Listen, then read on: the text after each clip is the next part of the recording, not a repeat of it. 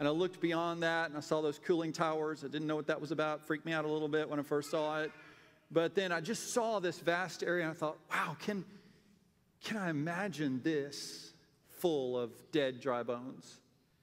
And it had a real impact on me, because when I see this in Scripture, and I don't know specifically how big this valley was, but I know the valley in which we live is pretty big. And to imagine that they were full of dry bones. And Ezekiel was set down in the middle of it. He put him in the middle of the dry bones, verse 1 says. And I love what he says in verse 2, because I think this is important. So first of all, he says it's full of dry bones. So he had these dry bones, but it was full. And then he led me around in them. There were a great many of them on the surface of the valley, and they were very dry. Very dry. What's the point there?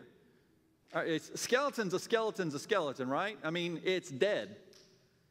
But the emphasis on here is it was very dry. These bones had been here. They had been bleached by the sun. There was absolutely no sense of hope that anything was going to happen. And so it's like God said, look, I'm going to put these bones out here, and I want you to see that they have been here for a long time. There has been no life in these bones for a very long time. So they're dry.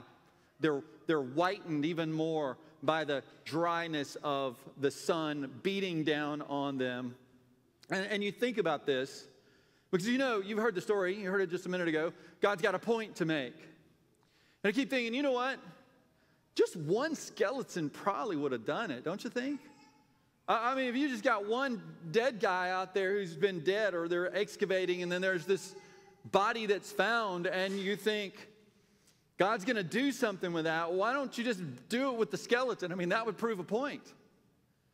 But if God's going to do something in such a way that he puts an entire valley full of dry bones, it makes an impact. And can you imagine Ezekiel, as he's just kind of wandering through, at this point doesn't know what God's doing. He's just kind of wandering around and looking, and maybe he's having to step over a bone so he doesn't step on it, and he's just covered, and as far as he can see, he just sees death. He just sees hopelessness. It's just, man, there's nothing here but death and decay. And you have to wonder, man, what were the lives like? What would this have been? Why all of these bones? What lives did they live? Because each bone represented the part of a body that represented a human, created in the image of God. And Ezekiel's just looking at it. And so it's interesting, while he's walking around, he's looking at it, trying to figure out what's going on here. What are you doing, God? And God then asks him a question. And he says, again, picture yourself. You're in the midst of all of this. And he asks the simple question, can these bones live? And you're looking around, and the obvious answer you'd kind of come up with was, heck no. Like, it's just dry bones. There's no life here. And yet, Ezekiel says something different. Because this is not a trick question. It's a clarifying question. It's not that God is asking Ezekiel, do I have the power?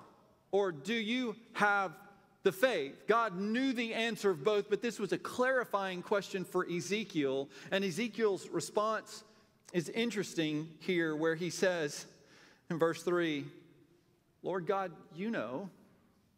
Which is to say, Lord God, only you know. You are the one who has this information. He's not being flippant, I don't believe. It's not like, whoop, God knows, or God only knows. It's not that kind of a response. It's acknowledging that only God has this kind of power. Ezekiel knows that it is beyond himself or anyone. Ezekiel knows that unless God does something, there is no hope, but that there is hope with the one who knows all things and is all-powerful to be able to accomplish all that he intends to do. And at the same time, I think it's a test of faith. Does Ezekiel truly believe that God really knows and that if God commands them to live, that they can live? The real test, though, is about to come. So there's the question of, do you believe? And I think that if I asked you the same question, and we're up on top of Lookout Mountain, and there was a valley of dry bones, and it said, hey, do you believe that God can make all these things live?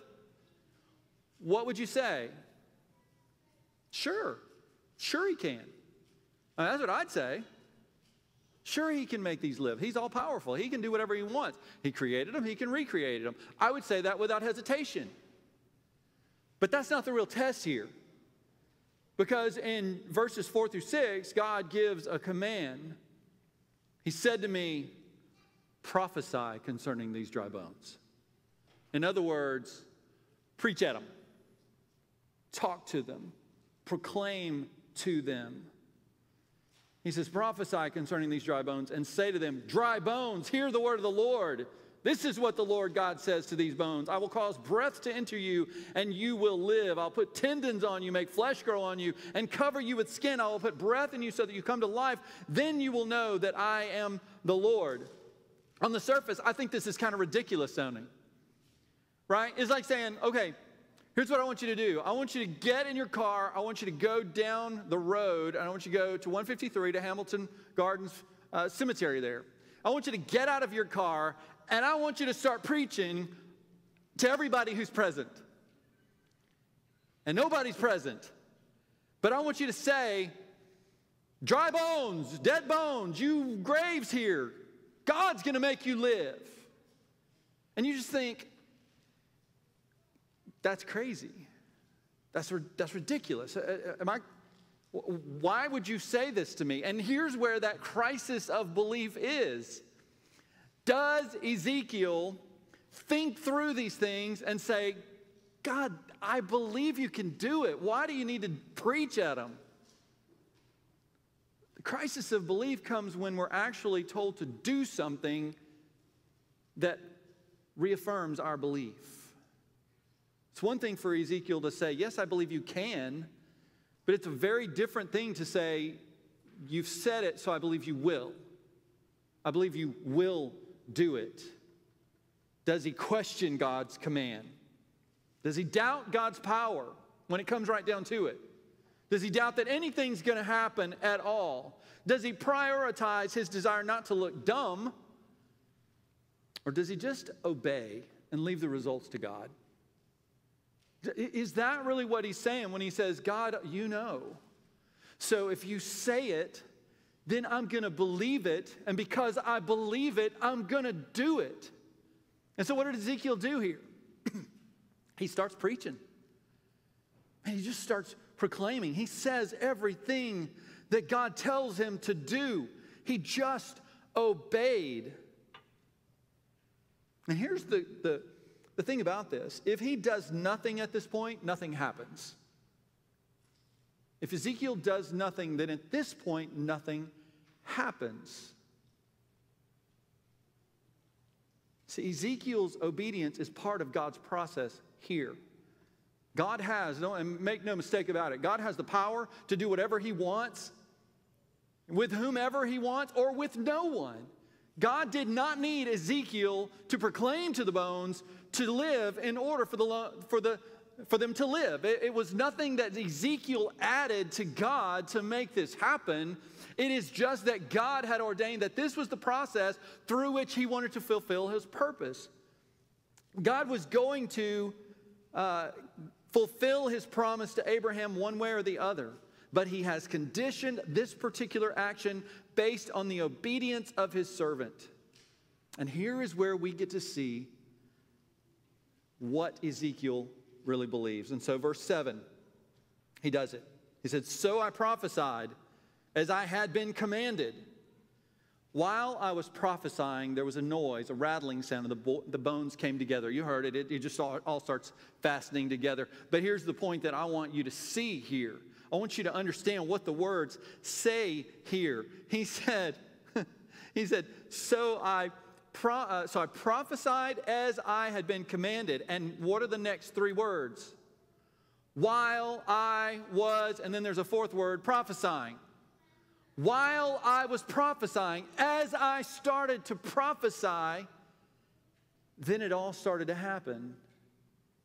As he prophesied, the bones began to reassemble so that they were covered with flesh. It was not until Ezekiel took action that God chose to move in response. It was not until he took action. So it's like, I think the easy thing would be for God to say, okay, I want you to prophesy that these things start coming together. And it would be really helpful and really encouraging if you started hearing something rattle, just a little bit. I don't need a lot. Just throw me a bone, would you? It starts rattling. Yeah, I know, I heard the collective, The bones start rattling, and I go, okay, yes, you're working with me now. So here's what God says, and you start preaching. But here's the thing, he didn't hear a thing. I would imagine he heard absolute silence. But as he started prophesying, as he was obedient, after obedience came action. I think there's something really important for us to learn there. Are you going to wait to get some sort of a response from God, some sort of a hint for God to throw you a bone in order for you to do something that he has called you to do? Or do you really believe enough to step out on faith and do it even if it absolutely looks and sounds ridiculous? God says, you do it, and then I will respond. But in verse 8, there's something interesting here, I think. Verse 8, he said, as I looked, tendons appeared on them, flesh grew, skin covered them, but there was no breath in them. I thought that was interesting. So there was two parts here. So he starts prophesying, the bones all come together. So now what we have, I'm not sure if this is better or worse. Because now instead of a bunch of dry bones, you just got a bunch of dead people laying everywhere. For me, a little freakier, to be honest with you. I can deal, so I've been to the catacombs in different places in churches. We went to one in Lima. Some of you might have been with us. And you just saw these skulls everywhere. There were bones all over. They estimated there were like 2,000 people. Their bones were in there. And I kind of walk in there, and I'm thinking, all right, this is interesting. It's nothing real freaky. But put me in a morgue that has that many people, I'm a little freaked out. Got to be honest with you. And so now he's got a valley full of people that have no life in them, that aren't breathing. And so verse 8 there, but there was no breath. And so verse 9 then, he told me to prophesy. Now the thing about this, and the thing about this valley full of dead bodies that I think we need to understand is, I think a lot of times we can see people in our lives around us who look pretty whole. I mean, we're not looking at a bunch of dead people lying down, but I think in our world around us, we can see a bunch of dead people walking around. And so though a person shows signs of the work of God in their lives, they know the right lingo, they know the right words, man, they seem to be living a pretty good life. They seem to be basically good. We can jump to the assumption that they're okay, that there's life in them. But here's the thing. Even though these bodies were now put together, there was still no breath of life in them. And so we can't stop ministering to people and sharing the gospel when they begin to look the part, because there is a process in this. We have to ask, has God given signs of life? And if they talk the right talk and they act a certain way, that doesn't necessarily mean that they've come to trust in Jesus. But I want you to notice that in every single part of this, or both parts, 2 parts here, that in each of these parts, Ezekiel had a role to play. That God had a role for Ezekiel to play in both proclaiming what God was going to do and then prophesying that the breath of God would come into them. And that's where he went next. So he had in verse 9 a new command. He says, now prophesy to the breath. In other words, declare the Lord's command that breath come into them. And then verse 10, here we are again. As he obeyed, breath came into them. They stood and were a vast army. So again, let's get the picture. Before he prophesied here, before he obeyed, there were flesh-covered corpses, but they were still corpses. So Ezekiel was in the middle of a process of God's work, and it was going to take absolute obedience at every step of the way without losing heart or resolve. And I want you to hear that. It requires for us to be about God's work in the same way that Ezekiel was. We have to be involved and committed every step of the way through God's process without losing heart. And I got to be honest with you, sometimes that's hard to do. Karen and I were talking this morning. She's home with Andrew who's sick, but we were talking this morning about some ministry that I've been trying to do with certain people within our community. And it's been going on for a year. And this morning she said, hey, how's that going? I said, you know what? I don't think it's going so well. I'm not getting a lot of feedback. I'm not getting a lot of activity. And so I told her, I heard this come out of my mouth, I said, I think I've lost heart. I think I've lost my heart for this. And as I think about this and I reflect on that, how easy it is when God doesn't act in our timing and when we think that he should. And when we put ourselves out there and we put ourselves out there and we put ourselves out there and it just seems like nothing comes back. It's so easy to lose heart. But that's when we have to remember, you know what God calls us to? It's not results. God calls us to obedience. Man, you just keep doing it, and you keep doing it. So if Ezekiel had prophesied to the bones, and what would have happened or to the corpses, what would have happened if he had proclaimed that and nothing happened then? What would have happened then? Here's my hope. I hope Ezekiel would have just kept preaching. I hope Ezekiel would have just kept at it because he believed, because he trusted God for who he was. Because God's timing is not always our timing, is it? We're this kind, we're Americans, man. It's like we got smartphones and we're Gig City here. You put something in the internet, you're looking at Google or something, you want your results like that, right? That's what we want. That's what we've come to expect. Because EPB is supposed to work on our timing. And if they don't, what do? Excuse me. It took me 10 seconds to get my information. Excuse me, how are we Gig City if I can't get my information when I put it in? What's happening here to your service if you don't come and respond to the... That's what we do. And here's the problem. A lot of times we project that right onto God. We expect God to be God, gig God, right? So it's like, God, here's what I am doing, and I expect results right now. And God says, let's think about this. Let's think about this again. Who exactly is God again? Which one of us is God? Remember the story of Job? What happened? Job went through this whole process. A horrible story. That's another sermon. But in the end, when Job was declaring his righteousness, which he was, I mean, it's not that he had done anything wrong. But God needed to say, hey, Job, I am God. Where were you when I laid the foundations of the world? Where were you when I stopped the oceans at the beach there? Where were you when all of this came about? Which one of us is God? And Job said, I spoke before and now I'm silent. I had heard of you with my ears, now I've seen you with my eyes, and now I know that you are God. And that's the attitude that we need to take when God calls us to something, that we're persistent in it, remembering that he is God and that we are not.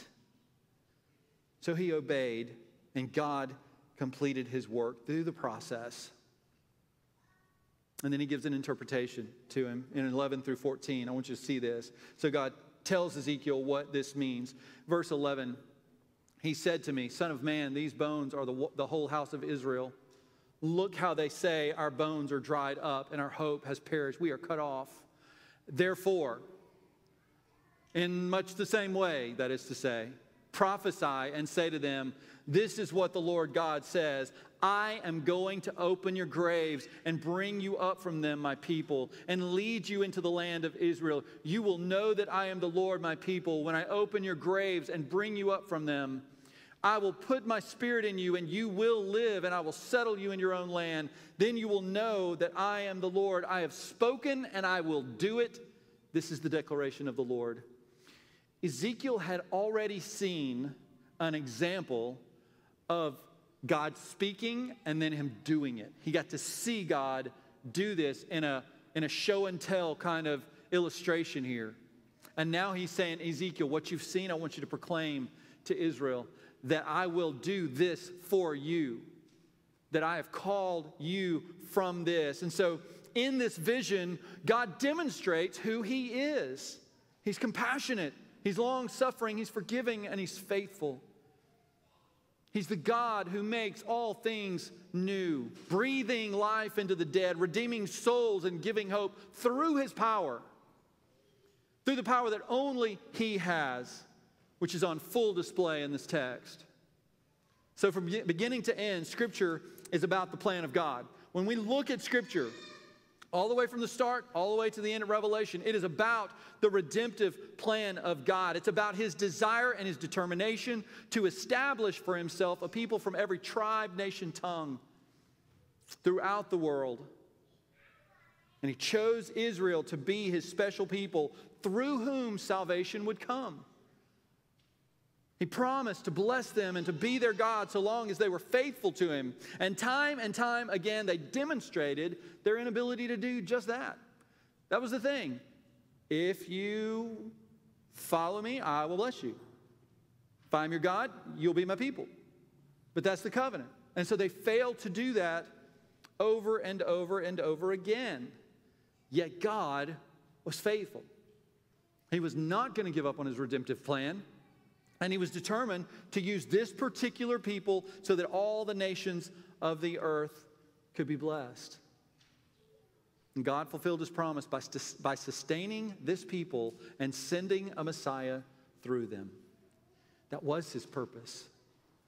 That's the connection that we have with this people.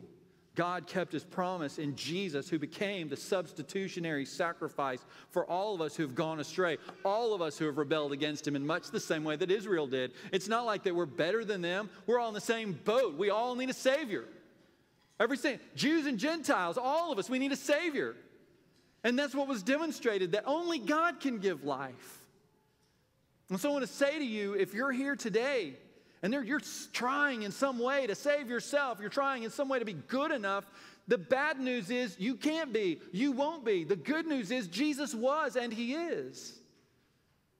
And then it's through trusting in him, Jews and Gentiles alike, that we come to know Jesus, that we come to live, that we get the breath in us. After making purifications for sin, Hebrews 1:3 tells us, he sat down at the right hand of the Majesty on high. But he sent the Holy Spirit to establish the church, to carry out a mission of taking the good news throughout the world, to prophesy, if you will, to the dead bones, the life-giving words of the gospel. And we're a part of that church. Our local expression of God, of Christ's body, is we're a part of that universal church that he established, that we read about in the first part of Acts. We're a part of that church. The calling is ours. The question is, what are we going to do with it? What are we going to do about this? I think in much the same way we experience the same crisis of belief that Ezekiel did. Because we too are living in a valley of dry bones. People who are dead all around us, even though they're covered with skin and they breathe oxygen like we do.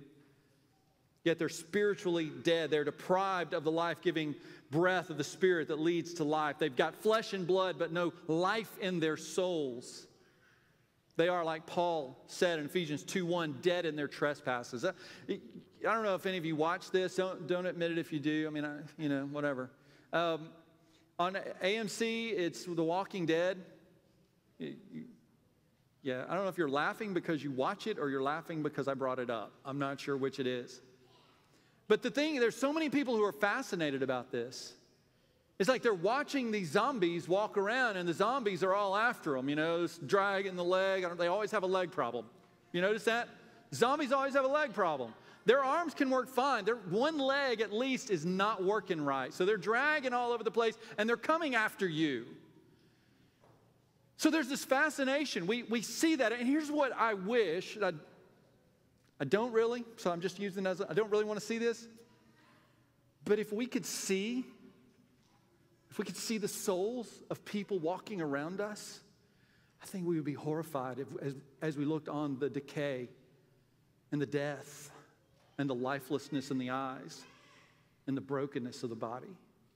If we could just see reality, if we could see as God sees, and we didn't look at the exterior, but we could look at the soul. It's like, maybe you've ever seen this. People who've smoked their whole life, and then they show you a picture of a lung that's a result of somebody who smoked their whole life. It's like you're going, they look so good on the outside, but oh my goodness, right?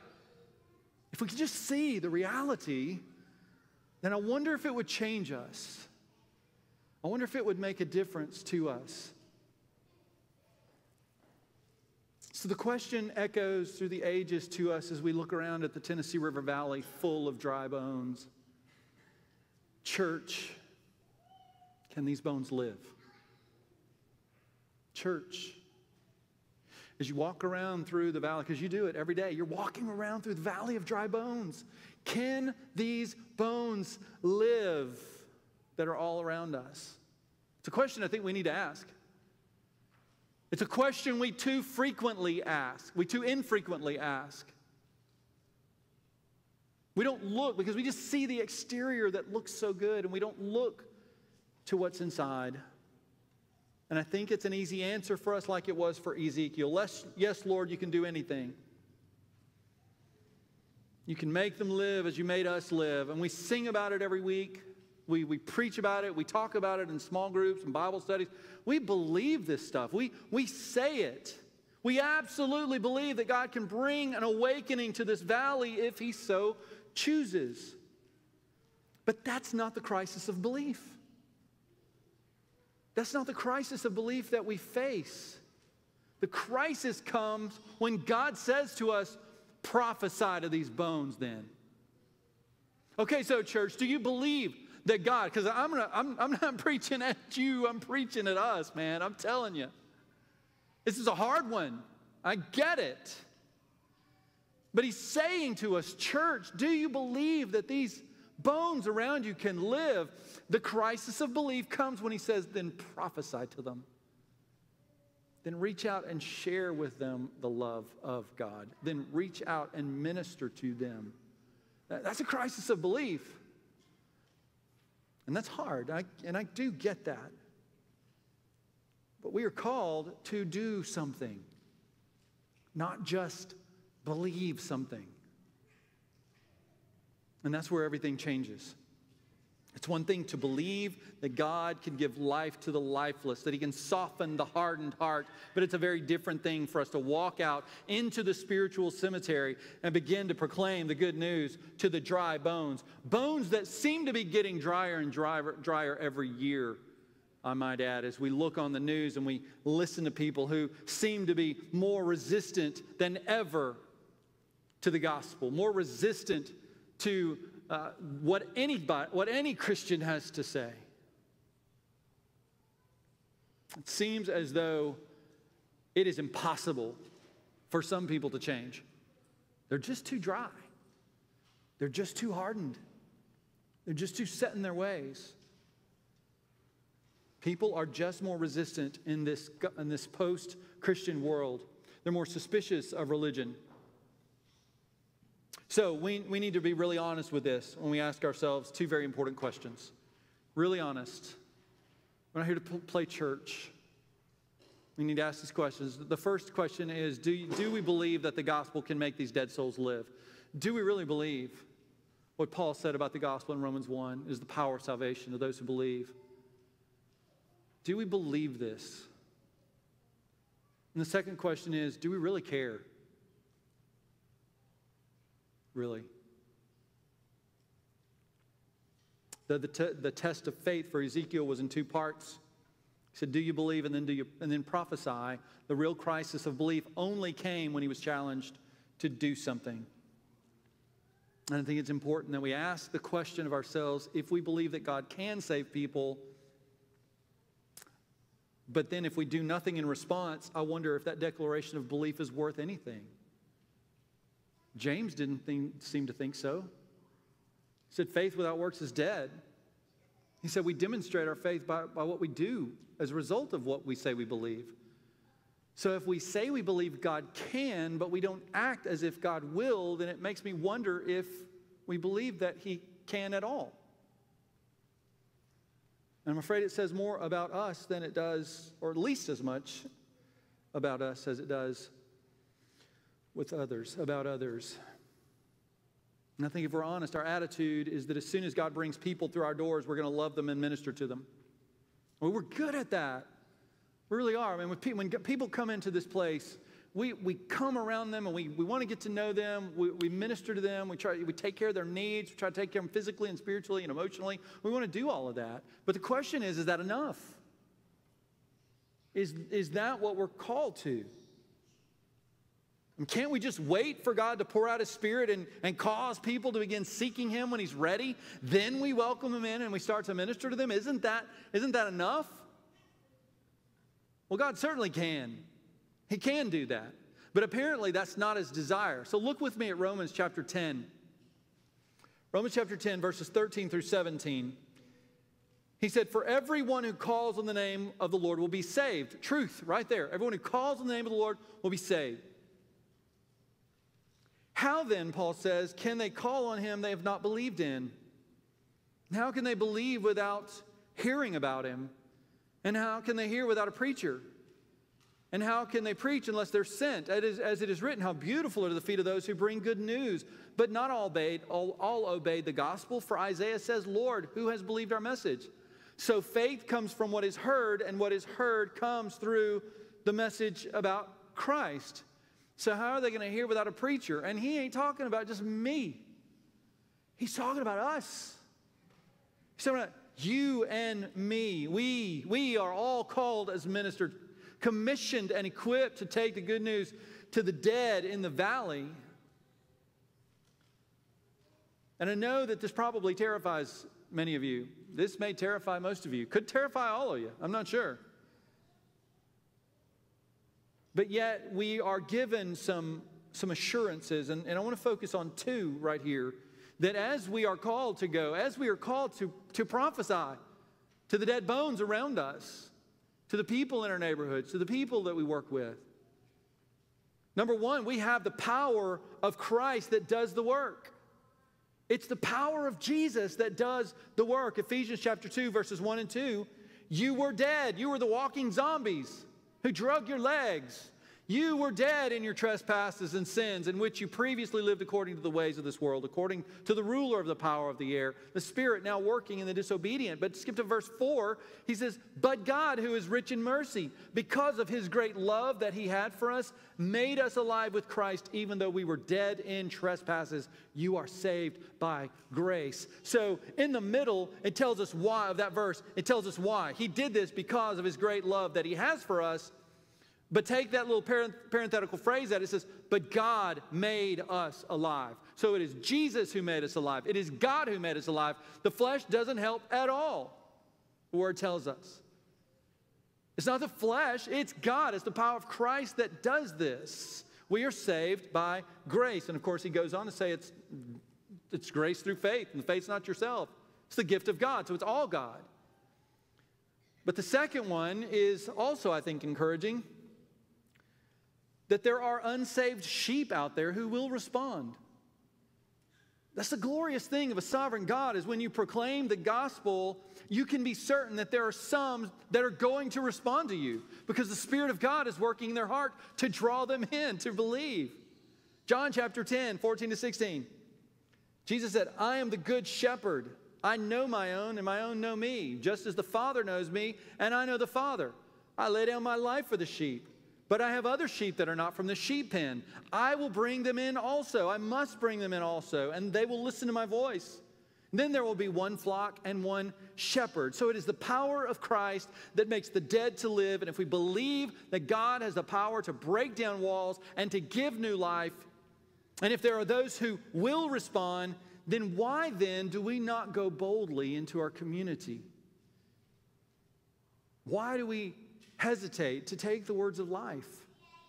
I think there are two things. The one might be apathy.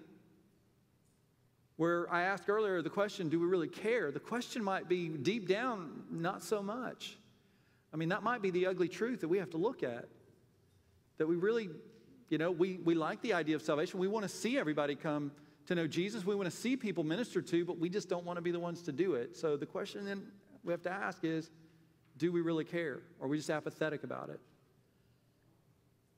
And nobody wants to have to consider that. And I'm not accusing anyone of anything, but it's a reality we have to look at if we're going to be honest. We have to at least consider it. We've got to be honest with ourselves enough to say, man, if you could see my heart, you would see I don't care all that much. The second one might be fear. This was a popular one, I think. We let the growls and the howls of the wolves scare us off. You take the gospel into the world. You start talking about you're a Christian, and all of these preconceived ideas come, and you get verbally attacked sometimes. You get made to feel like you're dumb, like you are marginalized, that you have no voice. And so we get afraid of that. But also, we're intimidated by the sheep in wolves' clothing. We get intimidated by those who aren't Christians because we have to understand that people who are not yet saved, but who will be once we proclaim the gospel to them, they can be just as ferocious as the actual wolves in sheep's clothing or the wolves in wolves' clothing. The wolves. We have to remember that God is the one who sorts it out. And we just have to be obedient. But too often, I think we settle for living among ourselves and being content with staying where it's safe. But that's disobedience. It's just disobedience. So again, do we really care whether they live or not? Are we content to stay inside where it's safe rather than risk it among those who are resistant to the faith? Martin Luther was quoted by Dietrich Bonhoeffer in his book Life Together. And Martin Luther just pulls no punches. He just puts it out there. So you might not like Martin Luther after I share this quote with you. But that's okay. He's dead, so he doesn't care. But he said, the kingdom is to be in the midst of your enemies. And he who will not suffer this does not want to be the kingdom of Christ. He wants to be among friends, to sit among roses and lilies, not with the bad people, but the devout people. Oh, you blasphemers and betrayers of Christ. If Christ had done what you were doing, who would ever have been spared? Can we get a collective, ouch, right? Harsh. We kind of ask, is it true? It's not does it sting? It's not is it harsh? Is it real? Is it true? I have to tell you, I'm constantly challenged myself by Paul's attitude towards his own people in Romans chapter 9. Paul is very clear too. Paul can be brutal. Paul can be harsh. He puts it out there like it is. But then you hear him, in Romans chapter 9 say, I speak the truth in Christ. I am not lying. My conscience testifies to me through the Holy Spirit that I have great sorrow and unceasing anguish in my heart. For I could wish that I myself were cursed and cut off from Christ for the benefit of my brothers and sisters, my own flesh and blood. He's talking about the Jews. They are Israelites, and to them belong the adoption, the glory, the covenants, the giving of the law, the temple service, and the promises. The ancestors are theirs, and from them by physical descent came the Christ, who is God over all praised forever. Amen. And then in chapter 10, verse 1, he says, brothers and sisters, my heart's desire and prayer to God concerning them is for their salvation. Paul says, I would wish that myself could be accursed in their place. I wish that I could change places with them and I myself be condemned so that they could come to know Jesus. Man, do you love anybody that much? I mean, just to throw the question out there. That's pretty intense. That's love and compassion. Do we care that much? Do we love the community around us in the way that Jesus loves the community around us? So whether or not you and I care enough right now Or maybe we do care and we just don't know what to do. We don't know where to start. I want to provide some food for thought and just see what the Spirit of God does with it. Just see if the Holy Spirit lights a fire within us. Because again, we can talk about all this and we'll just go and enjoy our days and not worry about it. But what if the Spirit of God really wants to do something in us? And what if it was prophetic that God called Jonathan to come up here and let's pray on our knees, because that's where it's going to happen. Where we are before Him, maybe not even on our knees, Jonathan, but on our faces.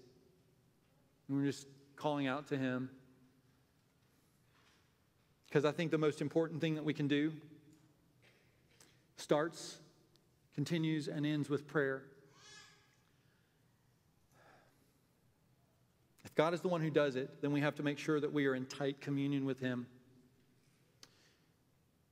So we don't limit our calling to praying.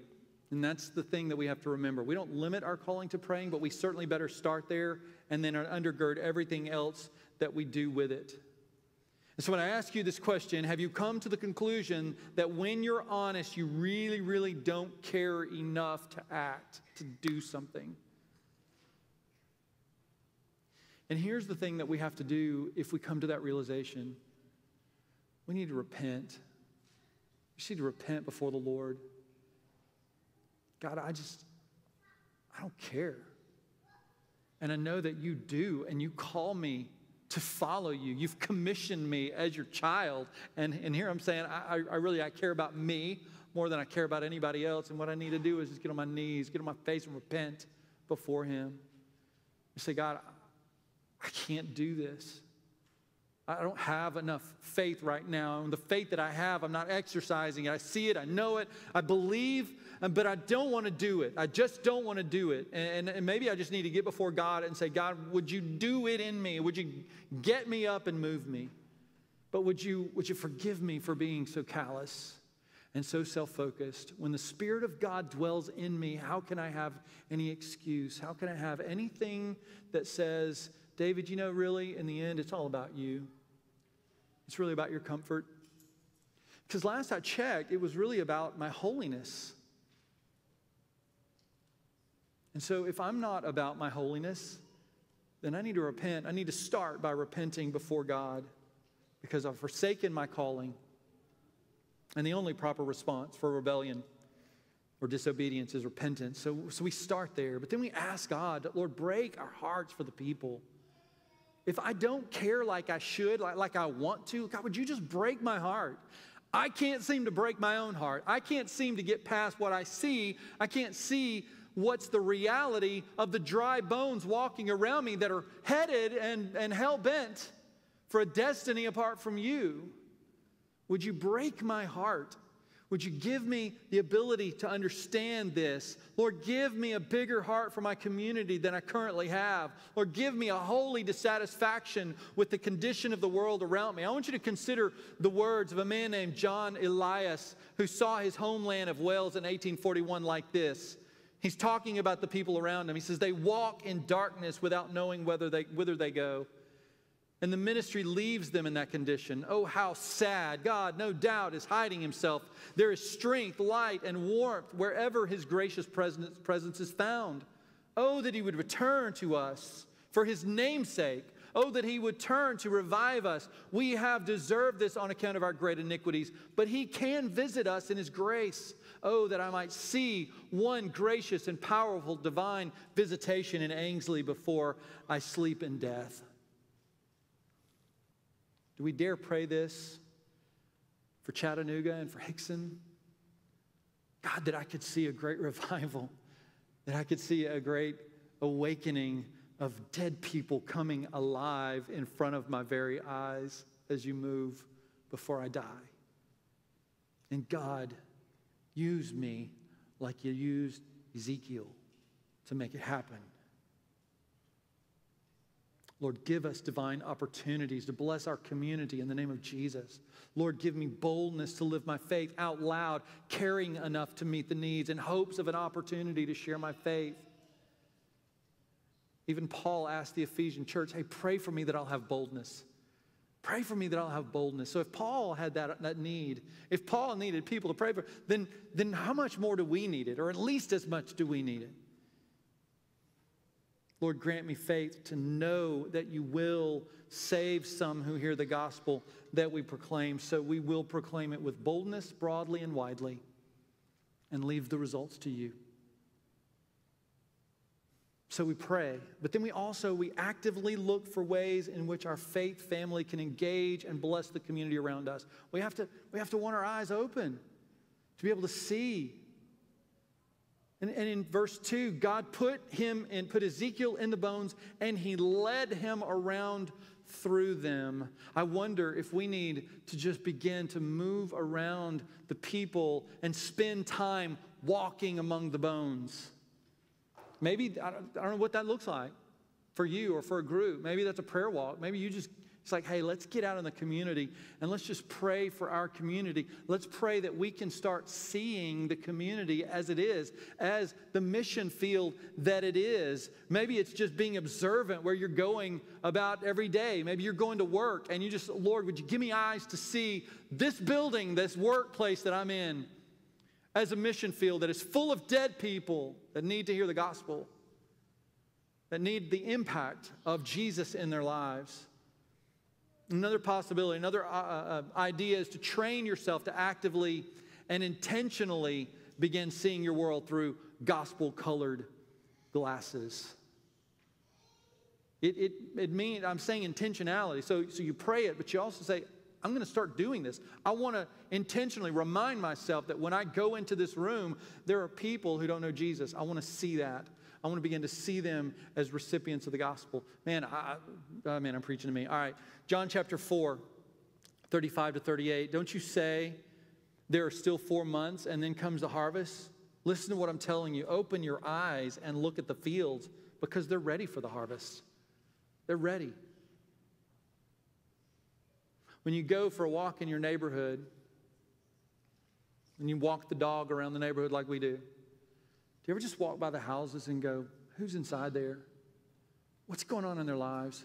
This morning, I didn't realize this. I kept hearing this truck engine outside our window. I was up at about 5:30, and so I kept hearing this truck. And at one point, I heard it start to, And so I looked out, and I saw that it was an ambulance driving by. And I thought, oh, man, wow. So I looked. There's a place you can go that Joey Velos told me about where you can see all of the EMS calls and stuff that's going on. And I realized it was 3 houses down from me. There's somebody down there I don't know. But they were taken in an ambulance. It's like, do I care? Do I care to even get to know who's in that house? It's convicting, actually. What condition are they in right now? There's so many questions that come up. And what do we do as a response to that? Do we wait until it is in the worst possible circumstance? Or do we realize, the harvest is white. It is ripe. So I want to encourage you, think outside the box. We need to consider how we as a church can better engage our community together as well as individually. And another thing is that we need to build margin into our lives. We need to build margin into our lives and our schedules so that we'll be able to serve our community. We can't do everything, but we can do something if we're intentional about making room in our schedule for community engagement. We get so busy, we don't have enough time to do anything. Maybe we need to start saying no to some things to be able to free up some time and space in our lives for intentional ministry. I want to encourage you to do that. And if we can't, and we're too busy for this, and we're probably busier than God intends for us to be, 2 more things. One is to strategically leverage those things that we're already involved in for the gospel and to join others within our faith family to be involved as possible. Invite some friends and go do something. It's just gospel-centered and ministry-focused. Summer makes for a lot of activities in our community. Get involved when possible or start something in the community. And the other thing ties in with that, and that is maybe our J groups work together in order to reach the communities in which they're planted for the gospel. Our J group has been talking about ways this summer that we're planted in the Valley Brook area, and everybody so far in our J group is within about 2 miles. And so how can we strategically minister the community around us to be a missional community, to be a missional journey group, not just a group that gets together because we need each other, but to realize that our community needs us because we are the hands and the feet of Jesus in the world. So are we going to do it? And I don't know the answer to that question. I'm left just kind of going, Spirit of God, what are you going to do? But I know at the very least, we need to be broken before Him. We need to be broken before Him. We need to be on our knees. We need to be on our faces before God. Maybe it's collectively as a church saying, God, we have not been real. I mean, that's the thing, is that we haven't been real intentional about our community. And that's self-focused, it's selfish, it's ungodly. It's not the church. So I want you to bow your heads with me, if you will, just right where you are. And I don't know what God wants to do even in these just couple of minutes.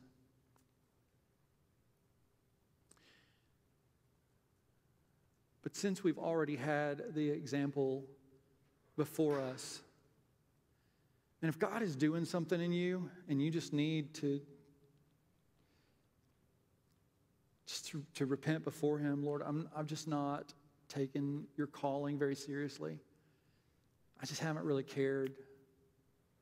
But Lord, I want to. I really want to. Then I want to encourage you, man, you can drop to your knees if you want. Just bow in prayer where you are. Just really try to do business with God right now. Just ask Him to renew within you a spirit that loves Him, that believes Him, and is ready to act on that. And man, I am with you on my knees because I need Jesus to forgive me for not being what I've been called to be in our community. Not leading our church in this very area of caring about our community around us, for us to be the church in the world.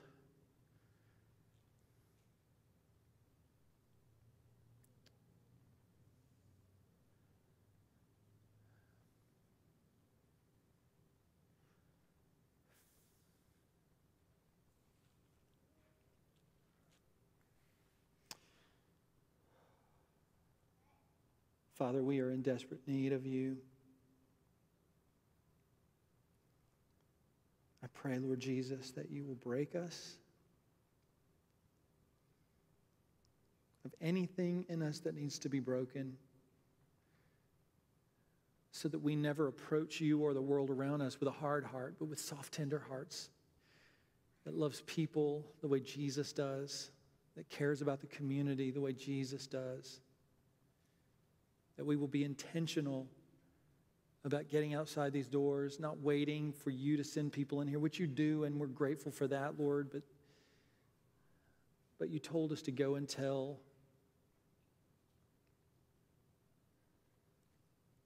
So, Father, I pray for me personally that you will forgive me for my weakness and failure in this area. And I pray, Lord God, that you will restore us as necessary. And do whatever you need to within our church, Lord, that will make us love our community better. And to have eyes to see as the Spirit sees. I thank you for working in this service today, Lord, in a tangible way. And I pray, God, that as we move forward, Lord, you would stop us from growing in complacency. And instead, we will begin moving with urgency, with the gospel and for the glory of Jesus. Amen.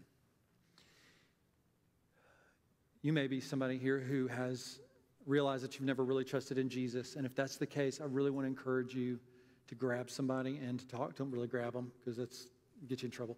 But go to somebody and just say, hey, can we chat for a little bit?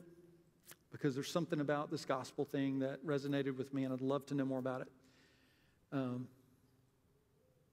But I want to encourage us as a church to begin to really talk among ourselves and to really begin to say, how can God use us in Hickson specifically and the greater Chattanooga area to make a difference with the gospel for the glory of God, for the kingdom of God? I feel like we have no excuse.